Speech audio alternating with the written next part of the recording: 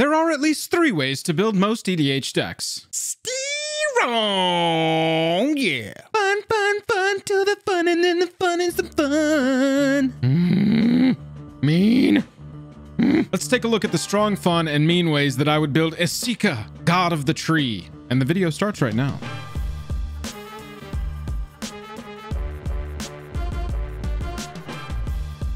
Special thanks to our Patreon supporters who power our channel. Check out our Patreon for monthly giveaways, exclusive content, and even a starring role in our fan fight series. Link in the description below. Hello and welcome to the day. Thank you for spending your time with us. Welcome back to another episode of Jake and Joel or Magic. I am Joel. We're going to talk about Esika, God of the Tree, and the 3 ways that I would build this 5-color commander that's also an enchantment. But first, if you would, go down there. If you like the video by the end of it, hit that like button. And if you don't like the video by the end of it, hit that dislike button.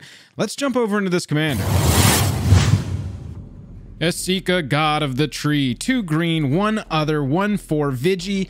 Tap to add 1 color of any mana. Other legendary creatures you control have vigilance, and tap to add 1 mana of any color. You've got color correction out of the command zone. You've got mana dork out of the command zone. And the other side of Esika is the prismatic bridge. A green, a red, a black, a blue, a white for a legendary enchantment at the beginning of your upkeep. Reveal cards from the top of your library until you reveal a creature or planeswalker card.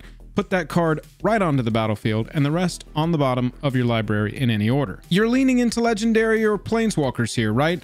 I love a planeswalker support commander right out of the command zone. And so you can, cast it for its mana dork side, ramp up, get some other stuff going. Eventually, when it dies, it can come back as the prismatic bridge for 1 of each +2. But the strong way to build this, I would lean into Super Friends, and let's just go Super Planeswalkers and a bunch of Planeswalker support. For fun way, I would say a legendary sub-theme is also very good. Having some legendary support and a bunch of legendary creatures is a very good way to go. And then for the mean way, we're going to go board wipes and constellation, meaning a lot of enchantments and a lot of board wipes to protect our Planeswalkers. Let's look at the strong way. Oh, we're starting with Daddy Bolus here. Nicol Bolas, Dragon God, that passive to have all loyalty abilities of all other planeswalkers on the battlefield. That is pretty excellent. Anytime we play other planeswalkers, Nicol Bolas will also gain their abilities and possibly let us double down on some of the most powerful abilities that are on any planeswalkers that exist. +1 to draw cards, -3 to destroy target creatures or planeswalkers, and -8 each opponent who doesn't control a legendary planeswalker loses the game. We literally have a win condition just on this one planeswalker. Let's also run the God Pharaoh. Very strong planeswalker. +2, have an opponent exile a card from their library, and you get to play that card without paying its mana cost if you'd like. +1, each opponent exiles 2 cards from their hand. Wow. Just huge amount of discard on a plus ability on this planeswalker. It deals 7 damage to an opponent or creature an opponent controls for -4, and then -12.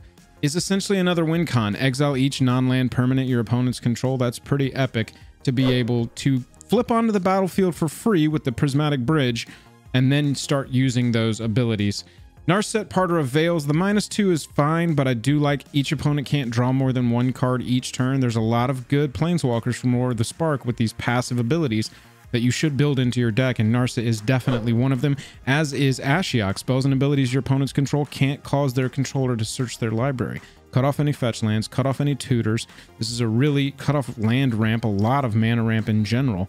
Ashiok is really strong, as is Ugin. Now this can be a board wipe. -X up to 7, exile each permanent with converted mana cost X or less that's 1 or more colors. If you just need a reset button, Ugin is huge. Past that, you're lightning bolting every turn to eventually get up to that gain 7, draw 7, put 7 onto the battlefield. Ugin is ridiculous and definitely should be run. If we're going to be running Super Friends, we might as well run the mother of all Super Friends, Atraxa. We've got the colors to support it, and it's a legendary creature, so the Prismatic Bridge is also going to flip Atraxa. And plus, we're going to be proliferating, so we're going to get to use the ultimates on our commanders, on our planeswalkers, even quicker.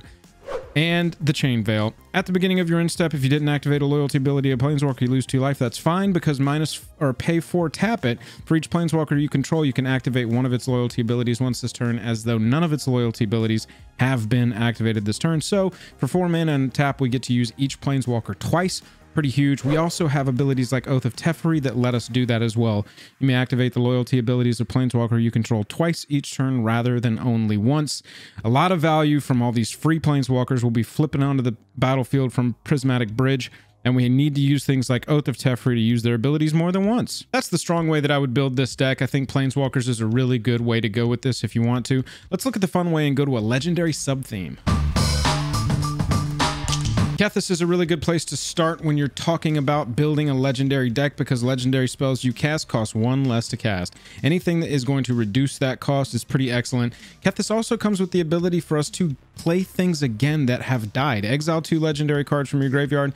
Until the end of turn, each legendary card in your graveyard gains. You can play it from your graveyard. Kethis is a great place to start. How about Riki? This is essentially like an Enchantress card, but for legendary spells. Whenever you play a legendary spell, draw a card. Keep your hand full. It's a really strong creature to have in your deck so that when you do play ones from your hand, you're able to keep your hand full. Gerard Weatherlight Hero, when it dies, exile it, and then you return to the battlefield all artifacts and creatures in your graveyard that were put there from the battlefield this turn. This is like, whoops, you board wiped? I don't care. All my legendary creatures died? I don't care. Gerard's going into exile, and we're going to return literally everything that you wiped off the board. Captain Cisse is going to tap to search your library for a legend or legendary card, reveal it, put it into your hand. So we've got this repeatable tutor if they don't answer it. Kamal's Druidic Vow is going to let us dig down and pull stuff up literally from the earth. Look at the top X cards of your library, put any number of lands and legendary permanents with converted mana cost extra less from among them straight onto the battlefield. You do need a legendary creature or planeswalker on the battlefield to pull this off, to be able to cast this spell, but really strong if you're able to. Hero's Podium, each legendary creature you control gets +1/+1 for each legendary creature you control. So it's sort of this coat of arms, but specifically for legendary creatures. And then it also lets you look at the top X, reveal a legendary creature card, and put it into your hand.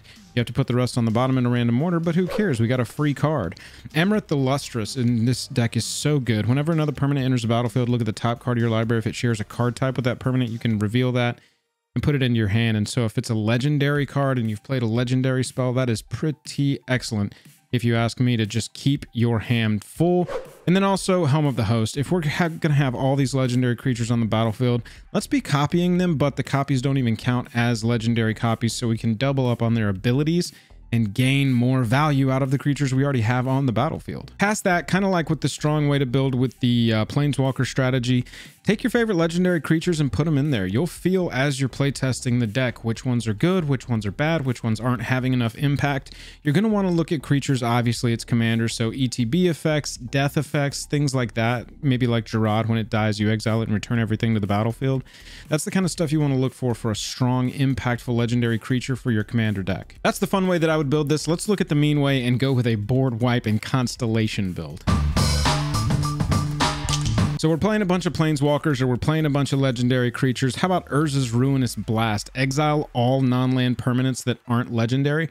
We can hit everything except for lands and our legendary stuff. Now granted, legendary stuff on our opponent's side of the battlefield will also survive this, but we will probably get a ton of permanents in the crossfire of being able to leave a majority of our board and take out the majority of theirs.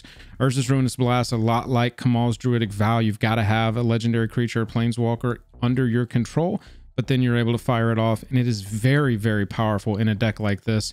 And that's sort of what we want to do in this deck. We want to wipe the board. We want to get some planeswalkers onto the battlefield because they will not be hit by all these cards that say destroy all creatures. We'll continue to build our value, and our opponents will have to start rebuilding theirs. Supreme Verdict is a 4-cost version that can't be countered to destroy all creatures. Merciless Eviction, you get to choose one, exile all artifacts or creatures or enchantments or planeswalkers. Pretty strong there, and I like having the modes on that so that you've got some versatility based on what you're doing. Whirlwind of Thought. I mean, whenever you're casting a non-creature spell, draw a card. In a board wipe deck like this, or an enchantment sub-theme constellation deck, which is the other way that we're going to build this, we want enchantments on the battlefield, we want planeswalkers on the battlefield, because they're going to survive our board wipes. Whirlwind of Thought is going to keep our hand full as we're casting these enchantments, and it's going to count as an enchantment for a card that I'm going to show you here in just a second coming up. Smothering Tithe, obviously, if you're building an enchantment deck and you've got access to white, just run Smothering Tithe. It's really strong. Sphere of Safety. This is what I'm talking about with the constellation build. We're going to make it so that creatures don't really stick, and even if they do stick, they can't attack us or a planeswalker we control unless their controller pays X for each creature attacking, where X is the number of enchantments you control. So that's our constellation. We build up this web of enchantments that are protecting us from being attacked or protecting our planeswalkers from being attacked, and we wipe off creatures when it gets too much. So occasionally we drop a board wipe, kill all the creatures. Other than that, we're building up our defense, we're building up our planeswalker base, and eventually, hopefully, we're going to get to something like an ultimate on Nicol Bolas, Dragon God, or God Pharaoh, where essentially we're winning the game right then and there. You should also run cards like Ghostly Prison, obviously. This is another one. Creatures can't attack you unless their controller pays 2 for each creature they control that's attacking you.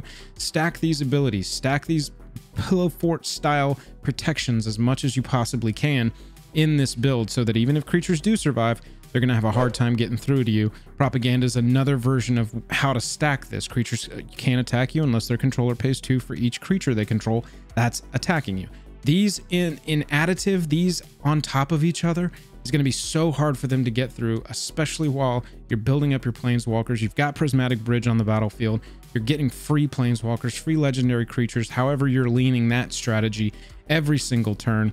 This is an excellent way to build this to protect your line and deal with your opponents. That's the strong, fun, and mean ways that I would build Esika, God of the Tree. Let's close the book. Thank you so much for watching. Like I said, if you like the video, hit that like button. And if you don't like the video, hit that dislike button. That's really great information for me and Jake. Also, let me know down below how you're building Esika, God of the Tree. Being a 5-color commander, there's a lot of possibility here, and I'm really excited to talk to you about it. Other than that, I'm tapped out, and I will catch you later.